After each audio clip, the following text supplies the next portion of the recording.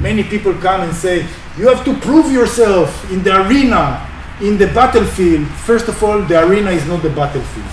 Arena is just arena. And then I only have to prove myself to one person, my opponent. That's it. And what do I have to prove my opponent? That he can trust me. So many people get it very, very weird, okay? Very weird. What can we do? Nothing.